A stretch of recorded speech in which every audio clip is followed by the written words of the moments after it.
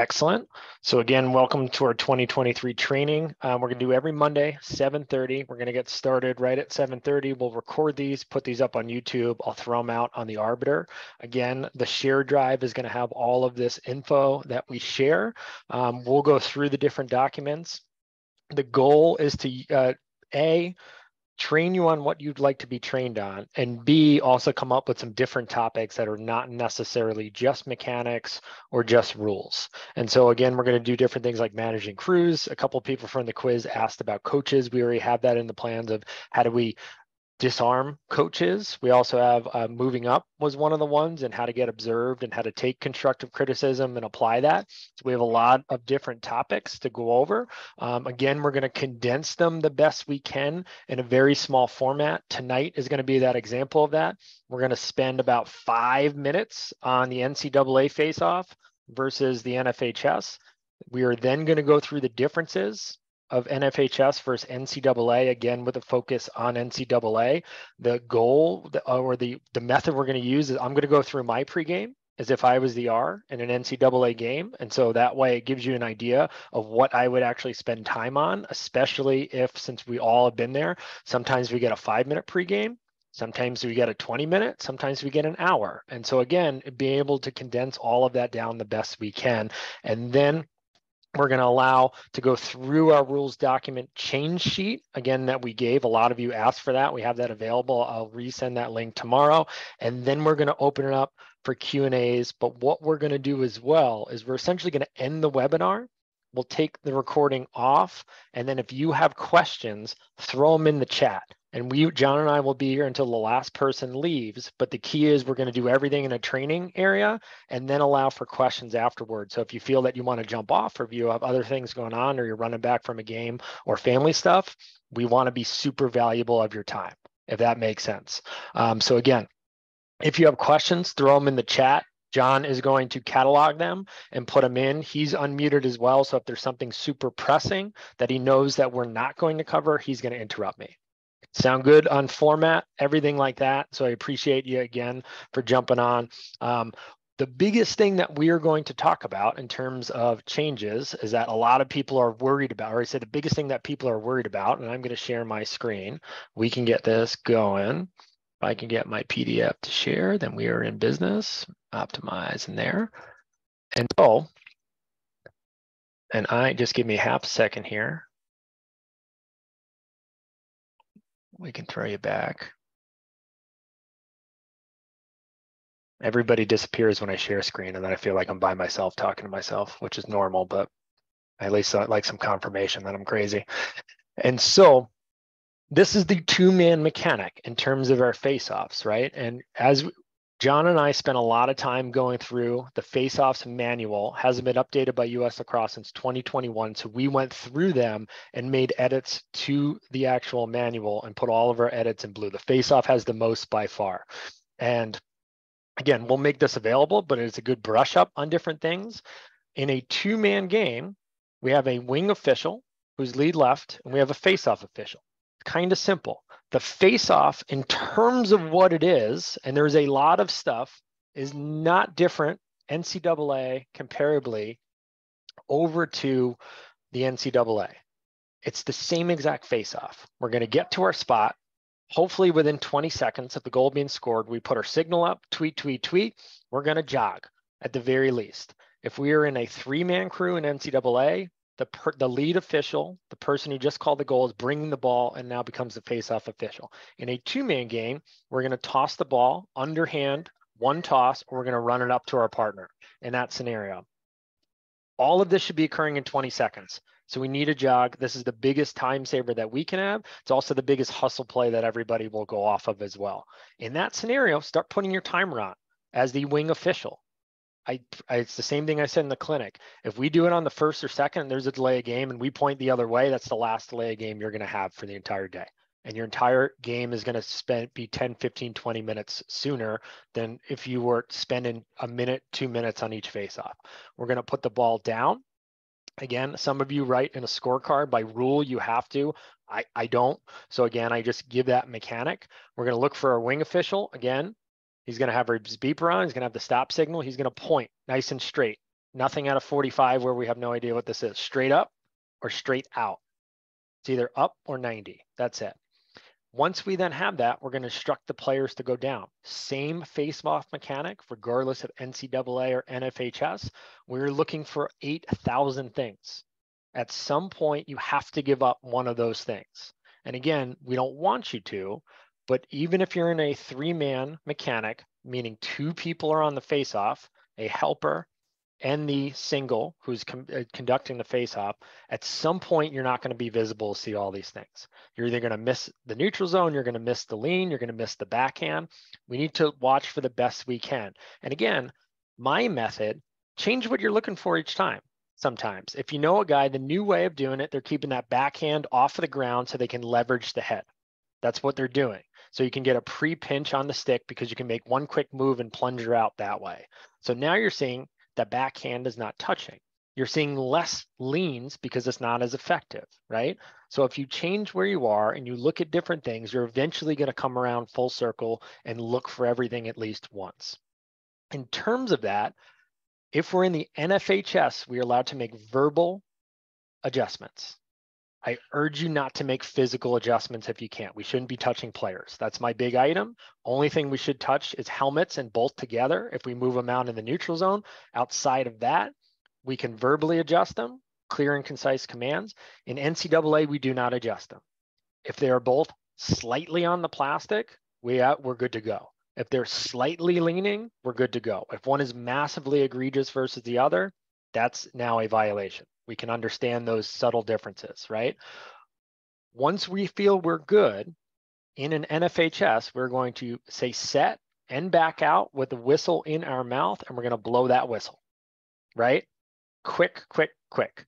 Vary your cadence. Don't try to catch them. In an NCAA, this is a massive difference to the NFHS, and that is basically the only difference that occurs in this scenario. In the NCAA face-off, you must be stationary when you say set. That goes for all 3 officials. They felt that our movement was distracting the face-off guys, so they asked us to be stationary. So that means if you want to look over the top of face-off, do it very quickly. After you say down, take a step back, then you're set, then your whistle. It's stationary. The entire rest of the face-off is the same. Outside of you're stationary, and we don't make adjustments. Once that whistle goes, we're live. Now we're looking for all of our regular things. Jumps are the number 1 thing. Holds are number 2. Number 3 is that ball not popping out. And then bonus of 4 and 5, kicking of the cross or a double clamp, which seems to be occurring more often this year because the first move has to be over the ball. And if it's not, then you can't clamp again if you miss that opportunity.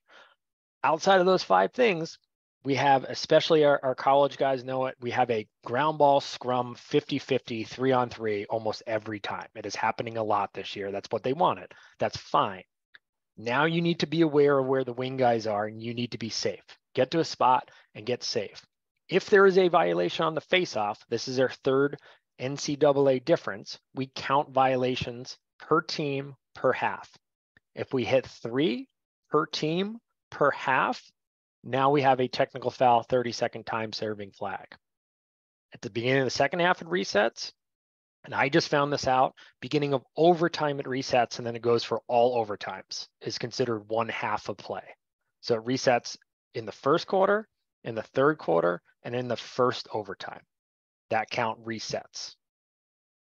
In terms of face-offs, exact same thing we've been doing last year, same thing we're doing this year, right? Place the ball down, tell them to go down, look for anything, say set, blow your whistle. That's it. Simple process, ton of language and verbiage going on with all those different things, right? And we need to be aware of that. Make sure we get somebody else in here.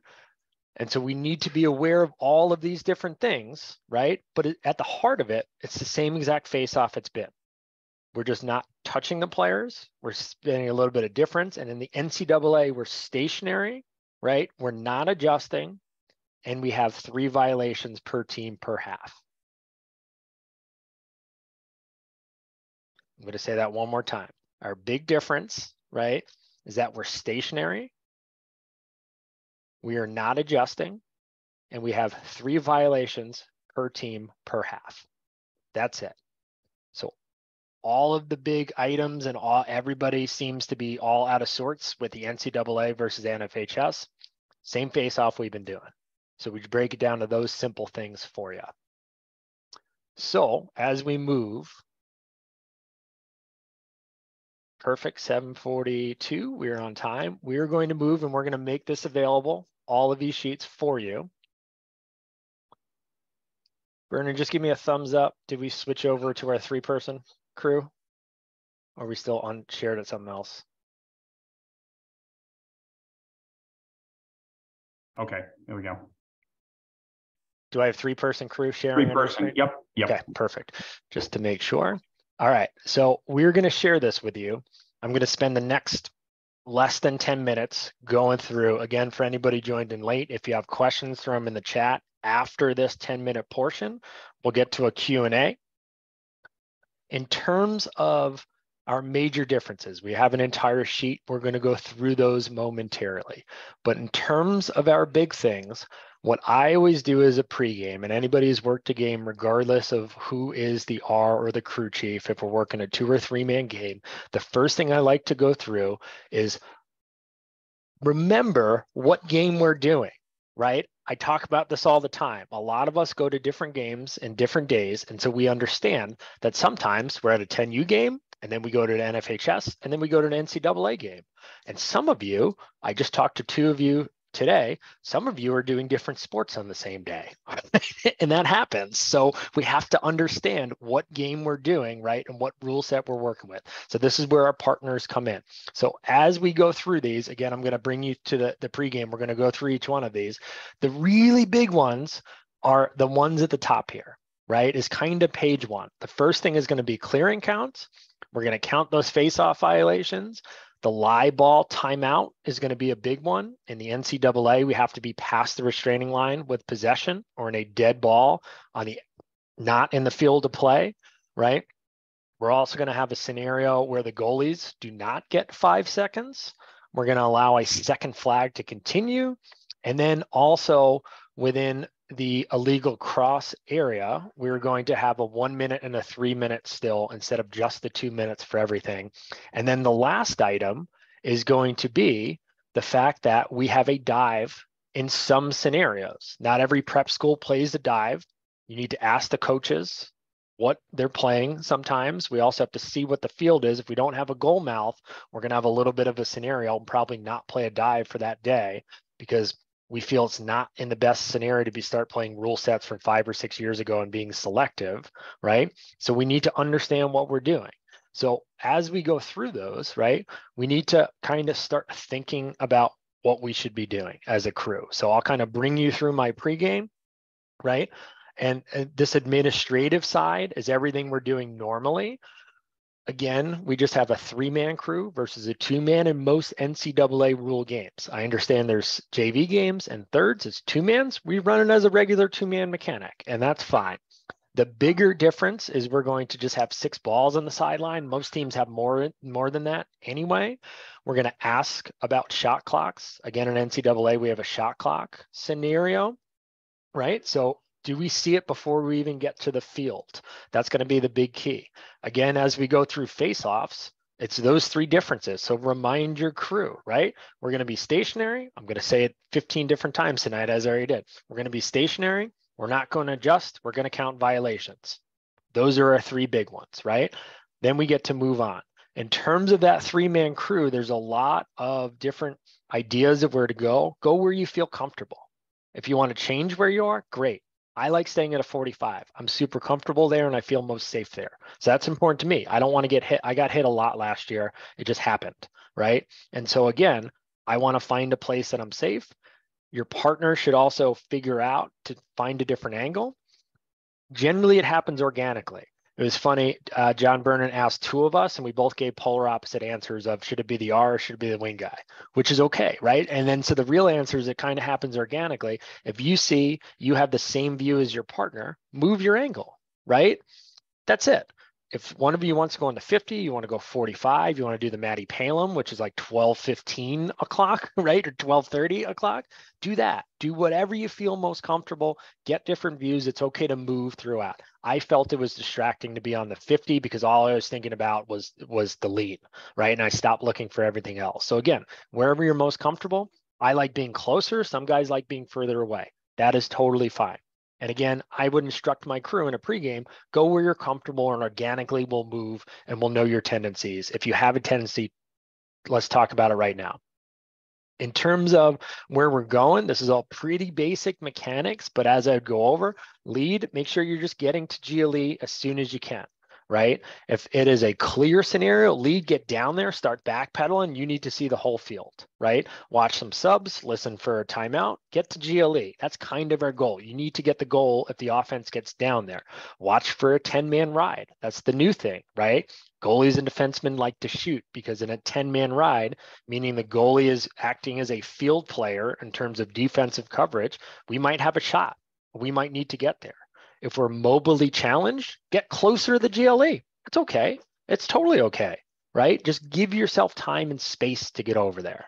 In terms of the same thing, when we get to the trail, especially in a 3-man, your job is to clean everything up.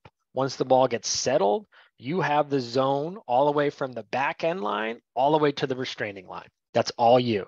Stop at the back pylon. I see it all the time. Don't run past that. Sit at that pylon. Make it a point. Is even if you talk or you don't talk, the coaches noticed it. I had a game last week, and the assistant coach said, I counted, there has been 3 pylon stops at this pylon for the entire game. Dick Naramore was at me at that game. He was doing timing. He knows that the style of the game was a very choppy game, right? But the assistant coach was marking down the opportunities that he had as an assistant to clarify anything with the official because he felt like nobody wanted to talk to him and everybody was ignoring him. They notice, right? By rule, we don't have to talk to the assistant, but how nice is it that you can gain that ally where he might just have a question, sir, how many timeouts do we have? Give him the answer. Be polite, because when you need him to back the guys up or to gain control of his guys or to get somebody who's hot out of the way of you, that's when you need him. So just stopping in that pylon is such an important thing for the coaches, for your partners, and the game management itself, if you're watching those subs and things like that. As a single official, you're doing the most running. That's okay, right? The big key is you want to get to the center pylon, and then you want to move on down, right? The big key is to also get all those sideline calls. And again, you're going to be on a little bit of an island sometimes on those calls. You're going to have plays on that sideline where you're going to need to throw a flag, right? Because you can't pass on everything when you're over there because you don't have a second set of eyes. So it's okay if you see something. And again, that Bermuda Triangle idea is when the play is in the neutral zone, right? That is when we need to all be aware. They call it the Bermuda Triangle right here. We're allowed to have multiple flags here. We have multiple eyes on that play. And if it's a clear, it's a ride, we're going to see that, and that's okay. Same thing on the crease, as we talked exclusively a lot in the past and now about the dive, is that essentially we don't have a goal mouth. We shouldn't be playing dive. It should be that simple. In an NCAA regulated game here in the state of Connecticut, that simple. If they don't have a goal mouth, they don't paint it, they don't want to do it, shouldn't be playing dive.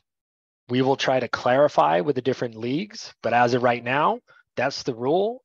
The goal mouth has been in for several years, so it should be what we're doing in terms of that. It gets very messy and a very large potential for injury if we're not calling it correctly, right?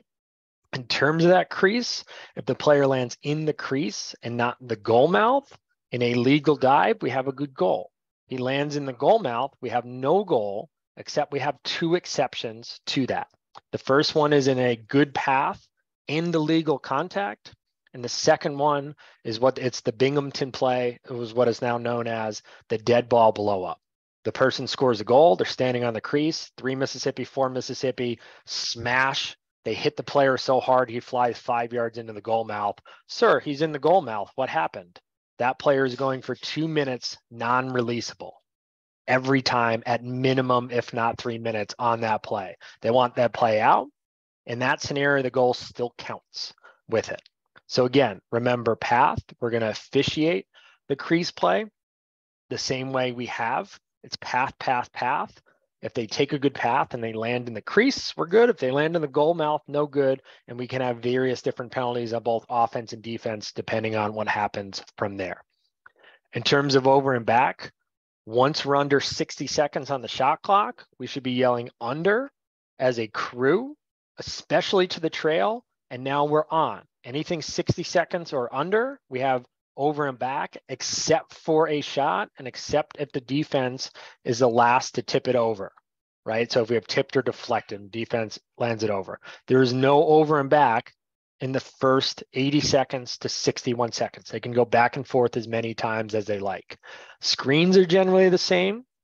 High hits and late hits, we talked a little bit about in the clinic. We didn't go that far, is that it should be an indirect hit, a direct hit, and an excessive hit. If we are getting head contact or neck contact on one of those fouls, these are the lock-in scenarios that we're adding. We can still have run-of-the-mill, cross checks and slashes and hits, right? But if this is to the head and neck, we feel it is indirect, meaning a run-of-the-mill, but he hit him in the head, a cross check that rides up into the neck area, that's a 1 minute non-releasable. A 2 minute is a head-to-head contact, direct first point of impact, like we see almost in the NFL when they say that direct impact, right? Excessive or flagrant, those we're talking potential ejection within those. Same thing on restarts, just calm them down. Don't have them running. Try to put them in the right spot. The more often you do it, it's just like everything else. You do it on the first or second play of the game. You tell them to run back to the pylon. They're going to go close to the pylon every time for you, right? In terms of the shot clock, I think very simple. I feel like we have a tendency to over-explain this, especially for the shot clock operator. There's two signals, and that is it. Just two signals. We have an 80, which is a pump, and we have 60, that's a twirl.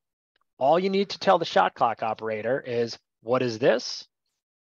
And what is this? And if they answer correctly, you say, awesome, all you have to do is watch us, because all three people should be doing that symbol at all times when it occurs. And that's it. We should be watching the trail. They shouldn't be worrying about if it hit a post or not. They shouldn't be worried about resets, because we are the ones, our crew is the one who makes the call. That's it. You don't have to listen to coaches. You just have to watch us. We either do an 80 or we do a 60. The only other scenario you want to instruct them is on a face-off, that game clock starts, but they hold the shot clock until we have possession. Tell them that's a wind. You're going to see that big wind, right? And those are the three things you can tell your shot clock operator, and it's pretty straightforward. And they've done a really good job at all levels, right, with that, and they understand that. So again, within that, we want an 80 or a 60, right? If it hits the goalie or the pipe, I always laugh on a goal scored. A goal scored, we're having a face-off, and it's going to reset to 80 anyway, but they wrote it in there. Same thing on the sticks. In terms of all the measurements and the tests, we're doing the same thing as the NFHS. In terms of if it is the officials stick check, we are just doing stick check. If we're doing a coach's request, we're doing a full equipment check. Little small nuance to that, right? Goodies is the same. Game management is the same. Final checklist, we can go through and do our things, right? And again, and they're just our reminders, you might go through that. And what I generally do is I go back to those 5 differences, or more than that, but I go back to our differences. We don't have clearing counts. We have an 80 and a 60. Face-off violations we count. We're also stationary, and we don't adjust. Told you I was going to get my 15 in there. The live ball timeout, make sure they are behind, or excuse me, underneath the restraining line. They have to be past that restraining line and have possession. On the dead ball timeout, it cannot be on a loose ball technical, something in the field of play. If it's an out of bounds scenario, we can call timeout. Technically, the offense can throw it one time anywhere in the attack area. You don't have to get crazy about it, right? NFHS, you just start laterally, but by rule, they can throw one pass, right? No grace period, right? You allow the second flag to continue. Again, 1 minute for any deep pocket, 3 minutes for any other cross violation. We also have, again, the crease and the goal mouth are in play in NCAA and NFHS. We do not have diving, so we don't have it. We do not have this might be in the way for you, it is for me at least. We do not have any kind of goal differential mercy rule in the NCAA. That does not exist. Again, our random inspections are only the cross unless the coach requests it, right? As we can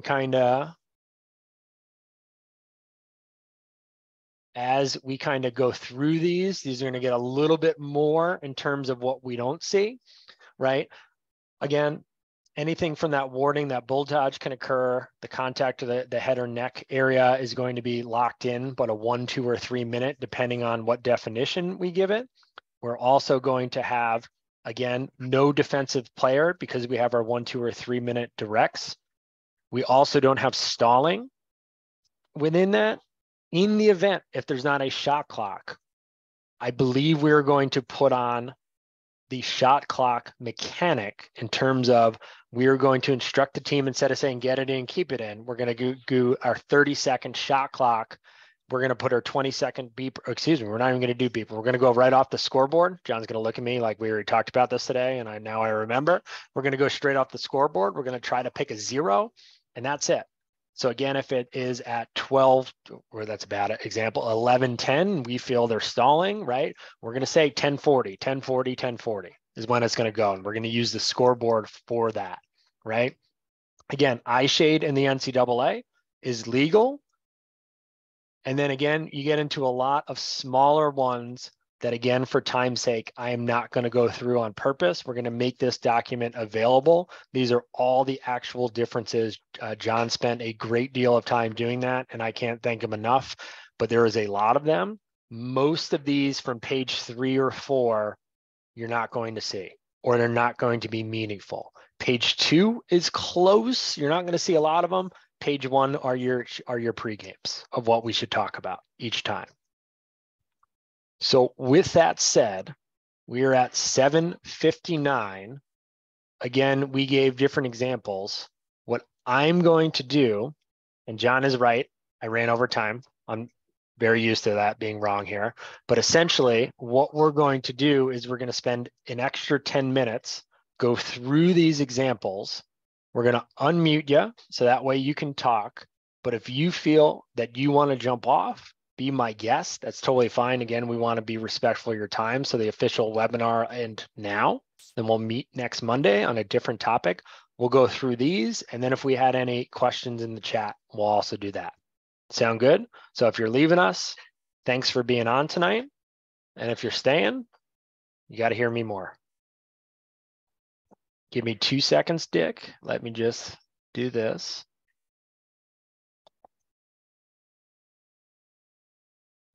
All right. You should be able to unmute. Go ahead, Dick.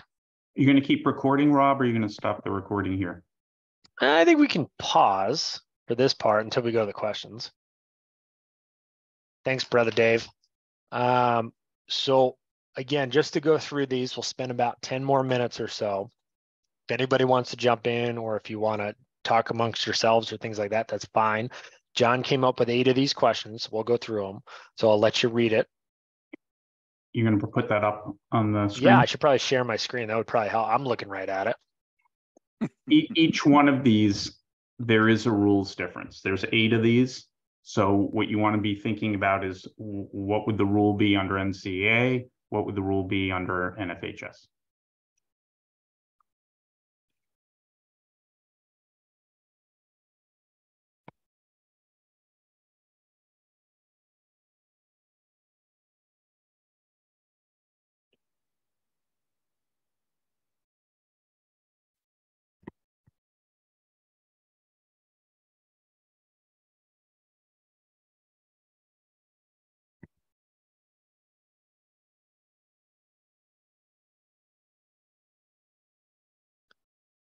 If anybody wants to try and take a stab, be my guest. Well, Go ahead, Bruce. Federation, it would be an immediate whistle unless there was a potential shot, and then NCAA, nothing. He can do it. Well, in Federation, you give the goalie 5 seconds to get back. Don't forget that part of it. Yep.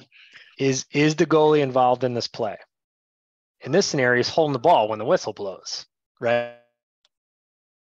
Right. Now team A is called for offside. A1 is the goalie, so he drops the ball, right? That goalie's involved in that play, right? So we're given an NFHS, we're given 5 seconds. In NCAA, Quick restart. quick restart. Now, because Vernon likes throwing 13 different levels into the souffle here, right? Now we have the scenario of A2 steps into the crease. What do we have? NFHS, you have an immediate whistle. Immediate whistle, right? We're assuming in this scenario that there is the shot is not in flight in this scenario, right? Right. So we immediate whistle. NCAA, Keep continue going. play.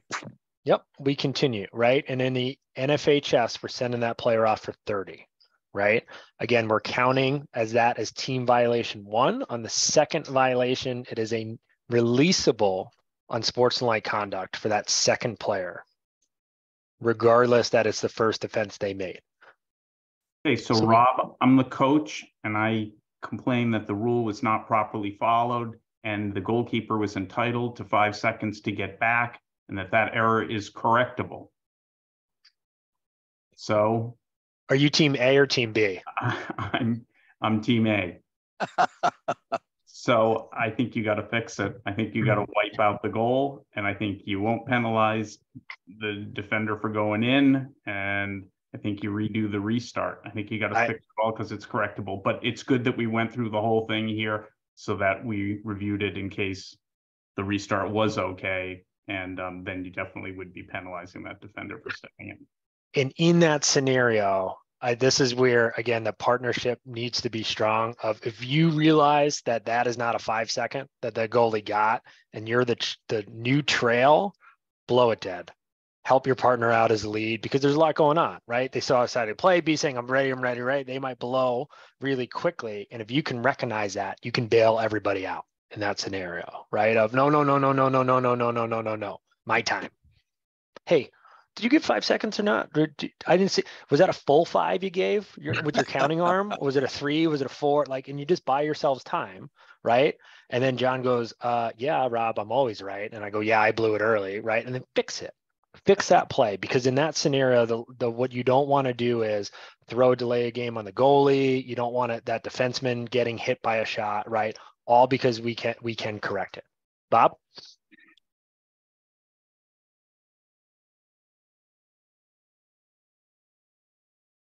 Unmute, Bob. Okay. You're playing NCAA rules. Goalie crosses midfield. You call the offsides.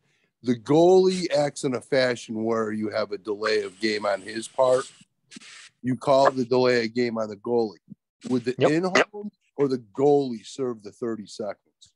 In both NFHS and NCAA, the goalie is serving all penalties.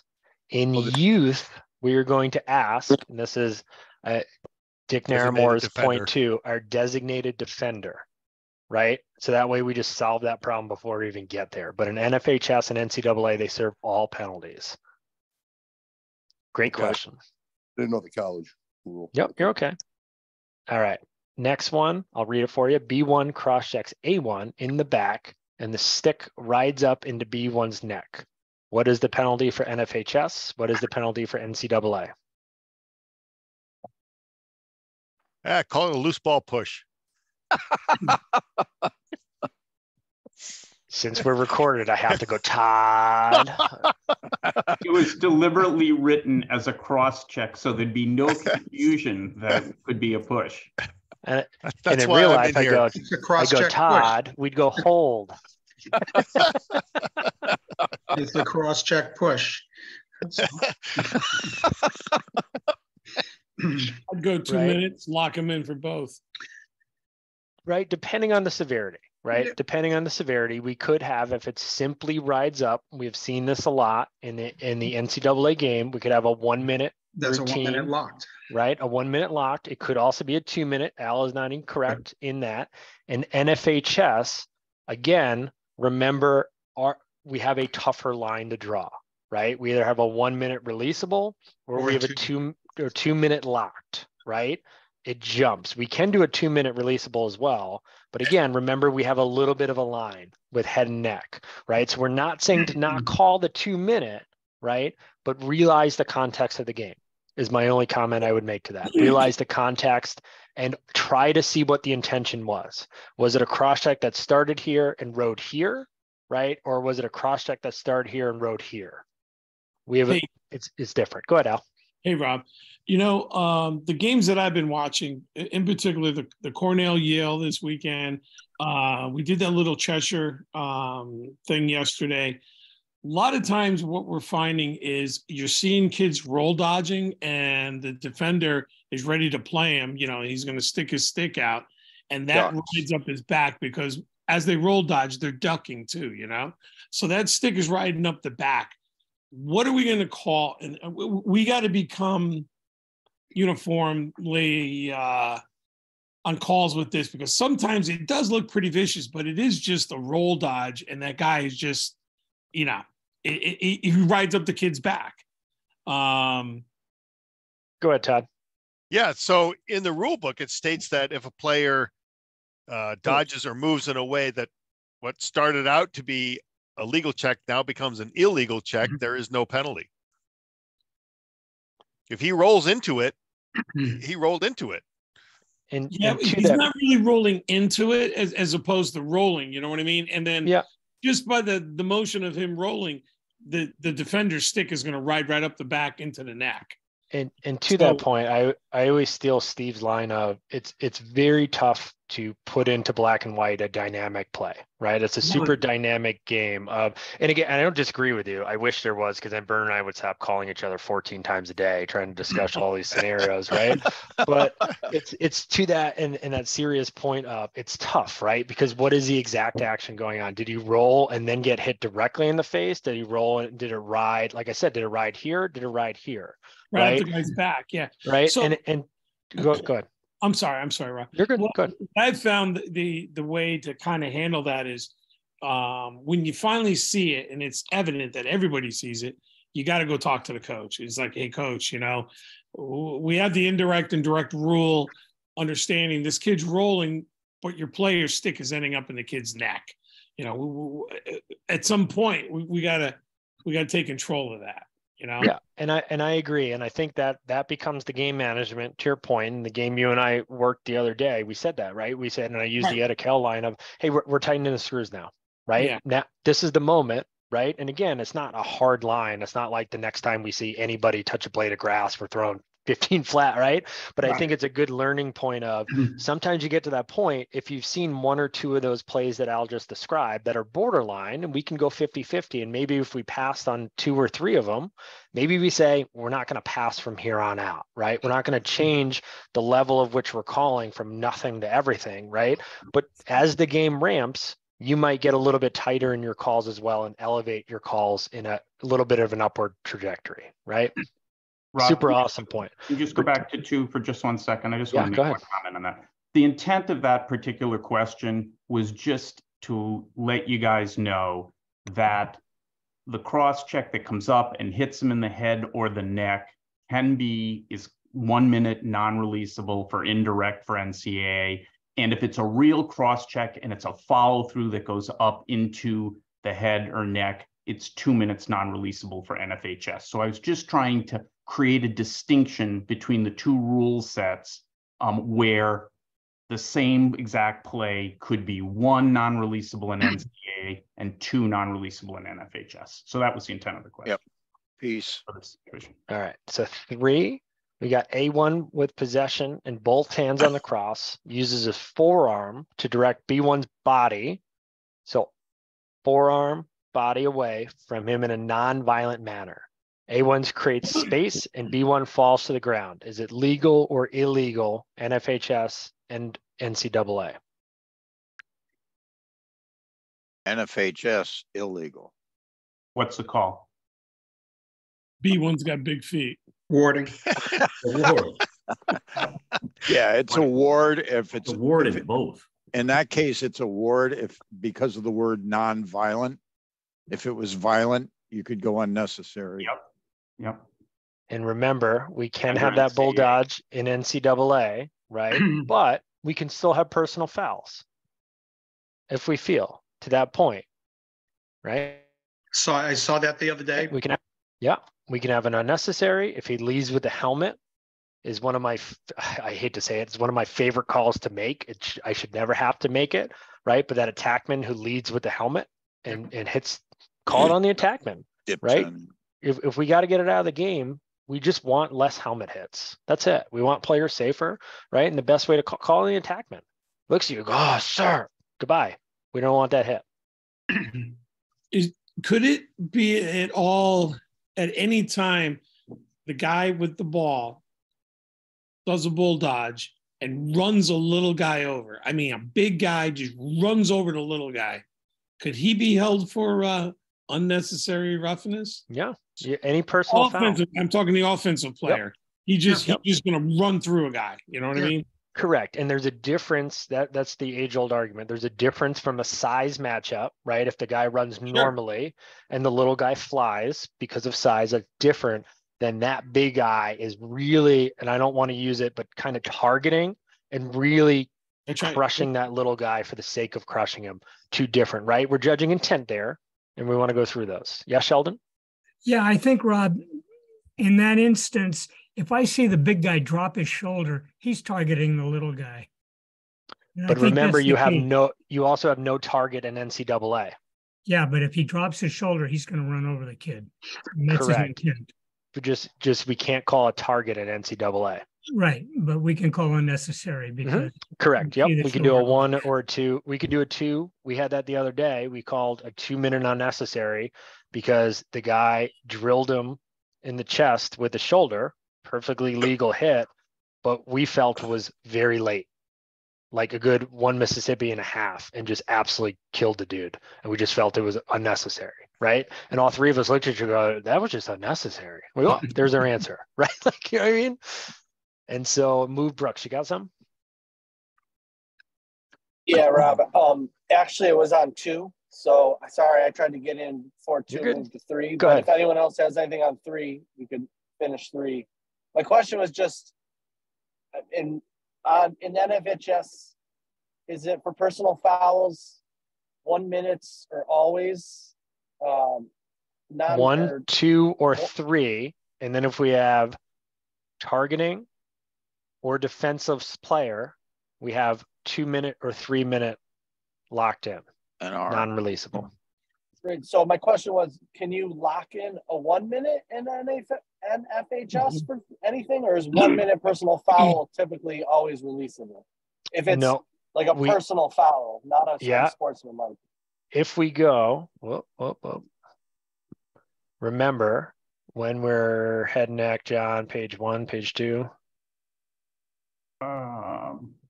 It's you either need defenseless, right, or a head and neck. And so in that scenario, we have 2 or 3. So we have no 1 minute locks in the NFHS. For a cross check or for all personal anything. fouls. Except anything besides unsportsmanlike conduct. There is no 1 minute locked in. It just doesn't exist. Or so a legal body check, unnecessary roughness. If you're locking it in, it's because it was higher violence. It's got to be up either defenseless or a head and neck. Okay, and then you're at a 2 or 3, and you are locked in. Mm-hmm. Yeah, defenseless, a target, that kind of thing. Thank you for Andy? clarifying. Yeah, of course. Andy? I was just going to say, guys, remember that if you see a play and you cringe internally, throw a flag. Figure it out after that. Mm-hmm. That's what I tell the new guys. Yeah. If that play makes you go, ooh, or ooh, that looks terrible, just throw the flag. And then you can always pick up the flag and wave it off if you have to, after you talk to your partner. But yep, good point. All right, so for 4, we have a loose ball in Team B's goal area. B1 loose ball, B1 pushes A1, play on. Official blows the whistle to end the play on while the ball is still in the goal area. Where does the restart go? This is just a question about the restart. NFHS, where do we Lateral. have to go? Outside. Lateral. Lateral, yeah, Lateral. outside the goal area on both In sets. NCAA, by rule, where can they Anywhere go? outside, anywhere outside the goal area. Anywhere, including one pass, can be made to make that occur. Right. They can either run it out, or that one player run it out of the area to a specific spot outside the area, or one pass. Yeah. Good, good, good. 5. A1 has possession when A2 is called for offside. Before the restart, Team A, which still has one timeout left, thank you for that clarification, calls timeout to prevent Team B from getting a fast break. Legal or illegal? Let's start NFHS first. No, it's a fast restart. That's Oh, Todd, is it NCAA or NFHS? Which one are you answering? Federation, NFHS. Fast restart that's benefiting Team B is getting possession. Team A does not have the right to call. In NFHS, where can we call live ball timeouts in NFHS? Anywhere. Or dead balls. Or excuse me, dead ball timeouts, because it's a dead ball. Anywhere. Anywhere, anytime in NFHS. Correct. I had this wrong as well. Timeout. Don't feel bad. I got this wrong as well. I totally got this wrong because I thought it was the same, but it's not. And so in that scenario in high school, they can kill the fast break. Any dead ball, anywhere, they can call it. Do this. In NCAA, right? It's within the field of play. They are entitled to that quick restart. Todd is 100% correct, and I am correct because I got this wrong too. Don't worry. And so again, that quick restart is pending. You're allowed. Make sense? Good.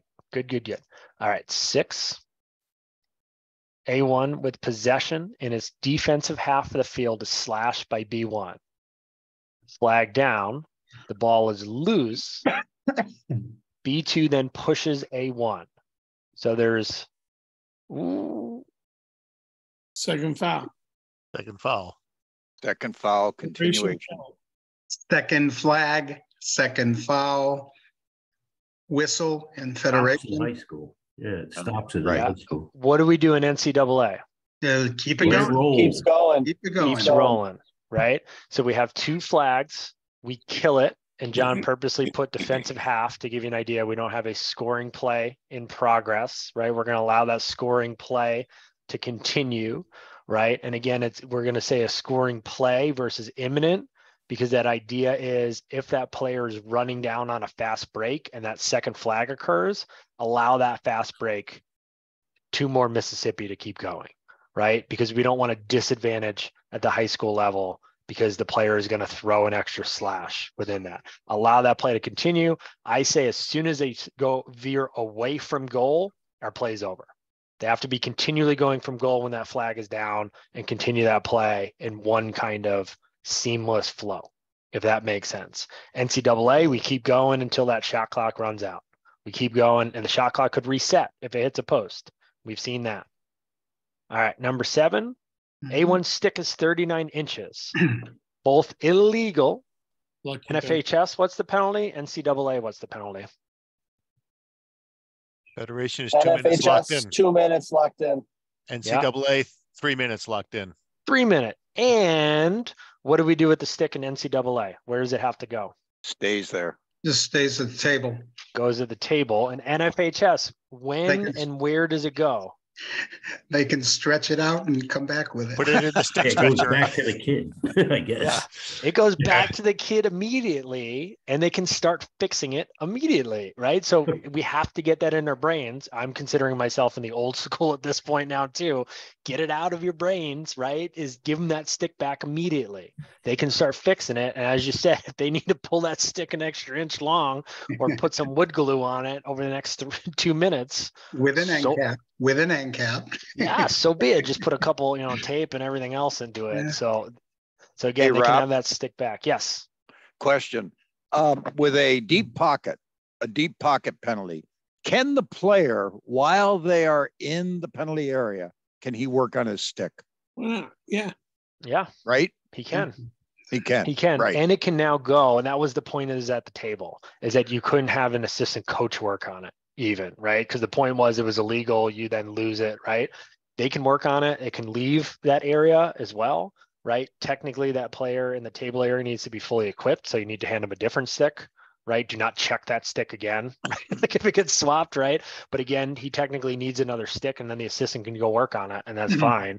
I also would consider that a minnow. Don't go chasing after that kid, Right. If coach is doing it. But yeah, they can start working on it right away. And that's by rule, that's totally fine. So again, it's just. Yeah, the clarification was in the NCAA, in all those stick problems, does the stick have to stay at the table? In the NCAA, it's at the table, except the only difference is in the deep pocket, then it can go to the bench and be fixed, right? During the penalty. It's got to stay at, right, John? It's got to stay at the table during the penalty time, and then it can go. I thought. John's going to triple check. I don't know if that's true. That could also be urban legend at this point. I mean, basically, he can't use the stick for his penalty time, but I don't see why they can't adjust the stick during the penalty time. Because it's supposed to stay at the table. I think it's supposed to still stay at the table, right? Stays at the table for the duration of the penalty, John. And then they can fix it. Yeah. Yeah, and I think the point is that you can't come running back in the game immediately with that stick, hoping that it's fixed, and then obviously it's not, and then you go from there. And I think that came from when guys would have fully altered sticks, right? And then it was more you're gaining such a massive advantage. They don't want you running right back on the field pretending that you fixed it. And then you got it again. All right, as John looks. Let me see here. All right, you look at that. We'll go to 8. Should be fairly simple. Team A goes up by 12 goals in the second half. In NFHS, what happens? Run time. Probably scores again. How long does good answer. What happens for the entire second half as soon as we hit that 12 goal differential? Running time. Runs the whole time. Including the JV game. Off. Including the JV. Keep it moving, right? Keep it moving. In NCAA, what happens? Nothing. Just play the game. We just keep playing. Timeouts, we stop the clock. Correct? Correct. Officials timeouts, team timeouts, injuries, which are officials timeouts in my regard. Period ends, obviously stop the clock. Okay, so on the illegal cross, I'm not seeing anything that says that the stick for 1 minute has to stay at the table for the full minute. It just says that if it's illegal for any other reason than a deep pocket, it's 3-minute non-releasable and the cross will remain in the table area for the remainder of the game. So I don't see anything under the illegal cross section that says it has to stay there for the full minute, but there may be somewhere else that it has that I've missed. The language actually is absent, John. The language has always been absent, but the presumption had been, or if you want to say tradition had been, that the stick stays at the table until the end of the penalty.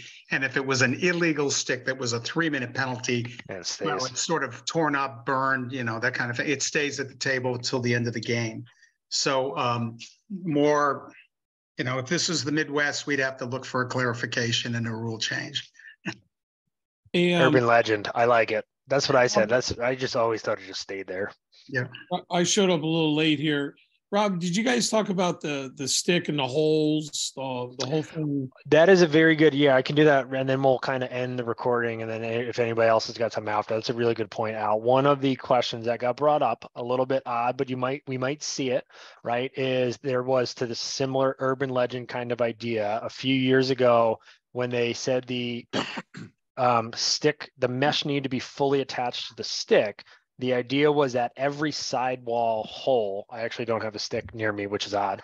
Every sidewall hole needed to be filled to require that rule. And so that is incorrect.